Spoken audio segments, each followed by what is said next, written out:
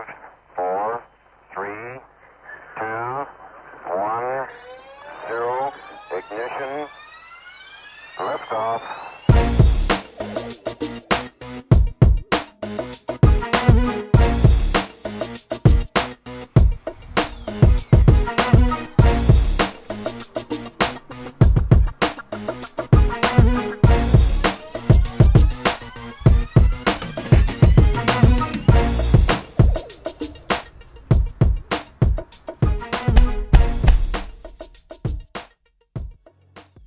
Alright, so when I first got in the cars, I was definitely into cars as a kid. So, growing up, I played with toy keys, my Fisher-Price toy keys. I always asked for people's keys as a kid. I'm like, oh my god, can I see your keys? You know?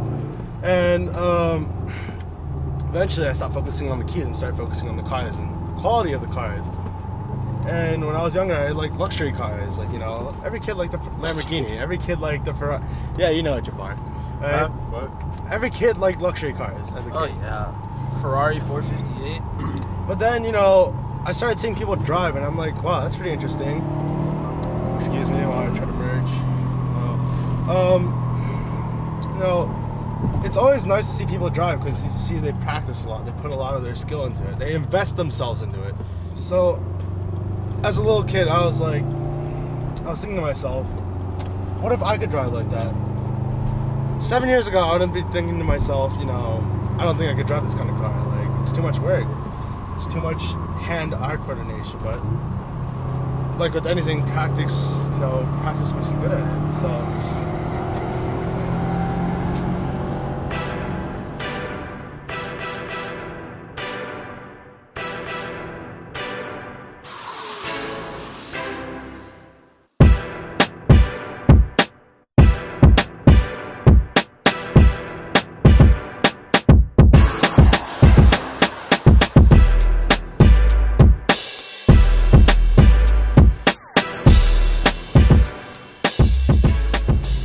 so as a manual driver, I do get a lot more control over the car than I would with an automatic. I feel like I'm part of the road.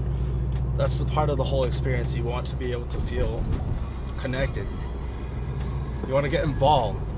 Just driving a two-pedal car around, you're just stepping on the gas, you're just steering around. All you're just doing is playing a video game. But this, it's very real. The consequences are very real if you mess up. They're very expensive if you mess up. It's also that I mentioned you get control, so I got to choose what gear I stay in, so I got to wind it out as I please. I'm in charge, not the car.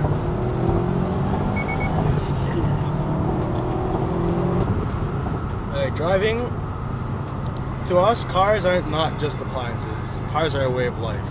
Alright? It's a little treat for us. We get time to think for ourselves. Any problem you have, just go on a drive. You get to forget about your problems. So maybe you didn't do too well on that test. Or maybe you got rejected today. Who cares? Who cares? You're going on a drive and you get to enjoy yourself. Forget about all your problems.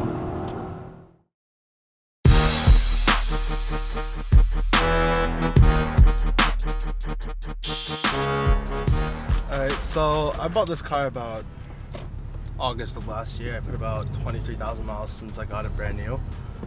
Since then, I've installed right here a Cobb access port that tunes the engine and allows me to add more air and fuel, therefore making me more power. Also, I've done this knob. I mean, it's just an ergonomics thing. It just makes driving the car more comfortable. But also, I did add an exhaust to get more flow, and you know, as an enthusiast, we do enjoy listening to our cars. It's not just some loud rice box you hear on the street. That was awful. Alright, why did I buy my car? I wanted something practical, four-wheel drive, with a bit of power. I mean, I'm kind of fortunate I have a larger budget, so I figured, why not get a brand new car? Because with sports cars, you take a big risk if you buy something used because you end up, you know, let's say a Subaru. Subarus hold their values very well, so you might as well just go buy a new one because the difference is probably around $2,000–3,000. And for the price I paid for this, I could have gotten a much faster car. Let's say a Mustang, Camaro, a Chevy SS. But no, I wanted something more practical, so I can drive this thing in the winter. I can go through snow. People get stuck in the snow. I don't. I get to go on dirt roads. I get to go on sand. I don't get stuck.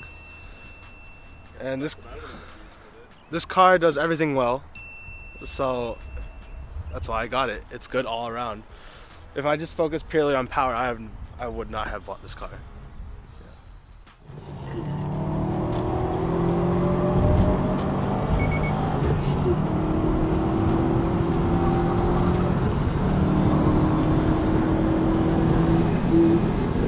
Aside from driving a car, working on your own car is very fun as well. You have to learn to work with tools, and by doing so, you get to do much more than just work on cars. Let's say it'll be more handy around the house, or you know your way around a difficult situation if it presents itself. Working on a car is satisfying because cars are simple. Cars break, and if something breaks, you just replace the part. It's that simple. There's no guesswork. It's just you plug in a scan tool, or you diagnose the problem by just figuring it out from experience. So the results are very, would you say visceral? Jabbar, would you say visceral? The results are visceral or no? Nah. They're more like, how do you say? They're more tangible. The results of working on a car are more tangible, yes. Cut that part out. Alright, so one popular mod that I did to my car that lots of Subaru owners have done to their car are these. Those two horns, yes. I don't know why they are popular, but somehow they are. You can hear the horn, okay? Ready?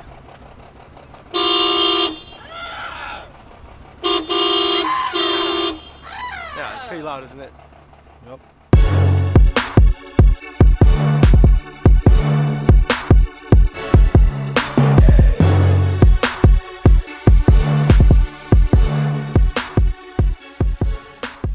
Kids, so I'm going to teach you how to top off your oil. I don't have a funnel today. You want a funnel to keep it mess free, but I tend to not be messy. Let's find out.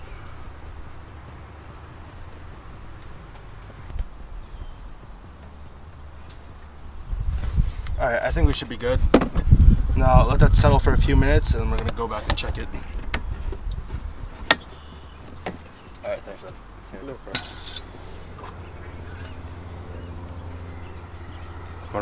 You want to wipe it on a clean part of the rag. Okay, so get a good reading, put it back in, take it back out, take a look. Alright, now we're halfway there. We're gonna add about 2/5 of the quart again. Get it back up. You want to get it as close as you can to the top mark, but don't overfill it.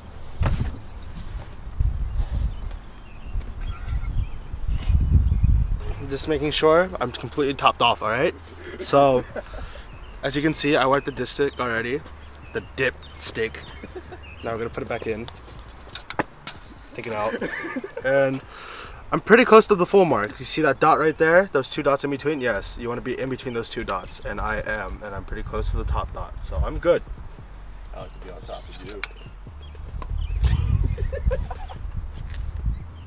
Ignore that. Alright.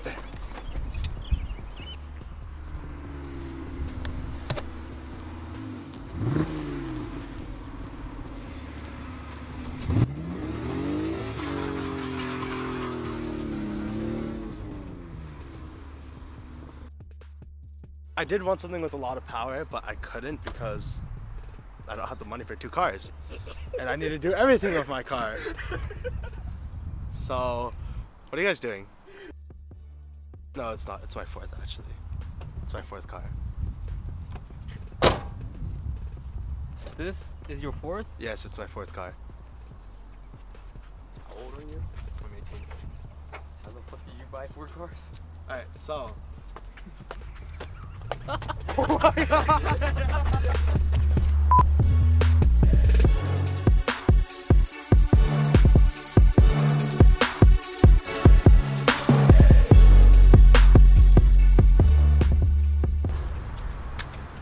What? Are we in trouble? Are we in trouble? Yeah, we're probably in trouble. Let's go.